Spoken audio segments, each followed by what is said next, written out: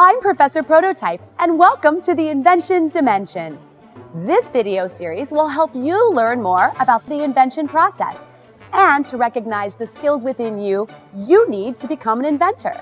The steps of the invention process are identifying a problem, understanding and researching your problem, brainstorming and designing your ideas, building your prototype, testing your prototype, and communicating your invention to the world.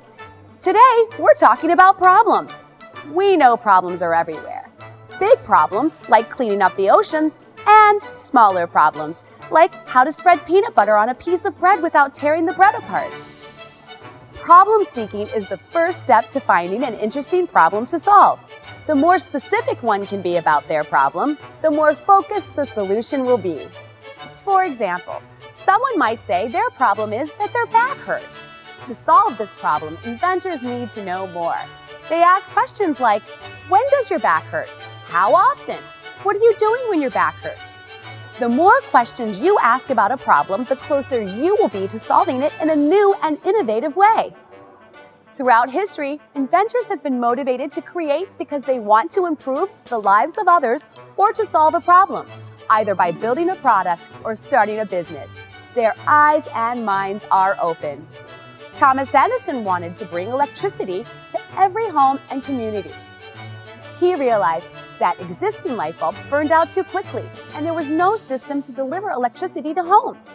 So he set out to solve this problem, and today we can thank him that we're no longer stuck in the dark. Inventors might even be inspired by nature, like Swiss engineer George de Mestral. He took his dog for a walk and discovered prickly burrs stuck to his dog's fur.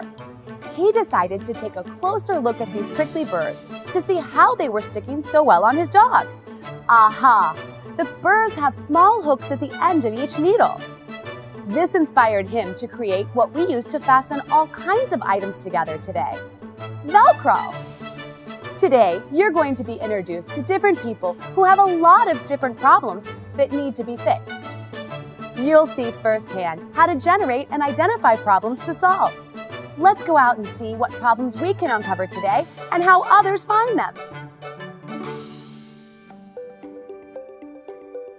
My problem is that when I wash my socks, I can't get them white enough. My problem is that I get headaches when I use ponytails. My fresh produce goes bad in my refrigerator. My problem is my skin gets irritated when I wear some jewelry. My problem is I can never find shoes that fit me. My problem is I slouch and I hurt my back. So I think that my biggest problem is that first thing every morning, my cat comes into my bed to try to wake me up for breakfast. And if I could solve one problem, it would be how to keep my cat out of my bed.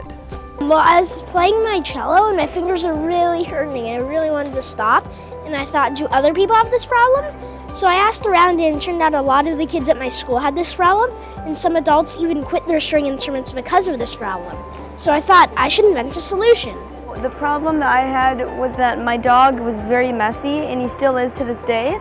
And whenever he would eat, he would leave a big mess around his bowl, and all the food would lie on the floor.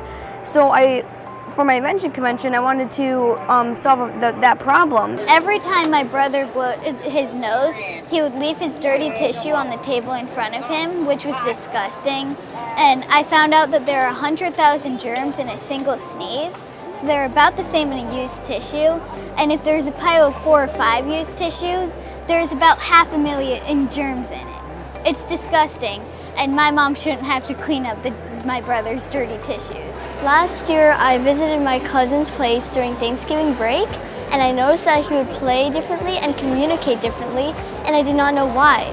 Every day he would wake up in the middle of the night and cry, and his parents used to try and console him. I was really interested on why this was happening, so when I came back home, I researched more on why this was happening. I figured out that he had ASD, autism spectrum disorder, and he has sleeping disorder, which over 80% of autistic children suffer from. I looked at medicines and inventions that were already there, but the reviews showed that medicines were too addictive and not safe for long term, and those inventions couldn't actually pinpoint the problem that they had. So that is why I created the Sleep Ninja. My invention, the No Prank Pumpkin, solves the problem of when you leave out a bowl of Halloween candy out on your front porch, someone ends up stealing all the candy. And the solution I made to this problem is a design that only gives 2 pieces of candy out to each trick-or-treater. An everyday problem that I see is burning my toast every day. If we had a see-through toaster, you could see exactly how much char was on your toast. Every single time, it would come out perfect.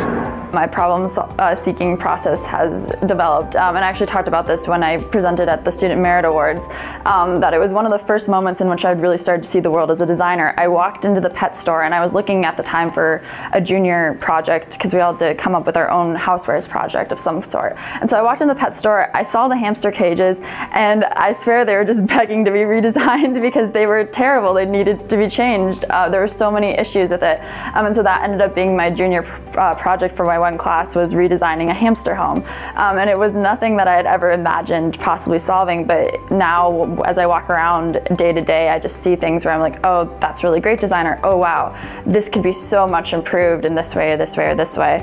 But the other interesting thing about the problem-seeking process is that there's so many different ways to go about it too, because you could look at designing for a specific niche market and solving a problem that will only really help a specific segment of people, or you could try to go something where this is just better design for everyone. And there's pros and cons to both processes, but it's really fun once you start noticing things. Remember, inventors and innovators look closely, ask lots of questions, and always pay attention to the world around them. They challenge the way things exist, and they look outside of the box for solutions. They think about how to make something work better or invent something new. Problems are everywhere. Start problem seeking today to identify an interesting problem and activate your problem-solving skills.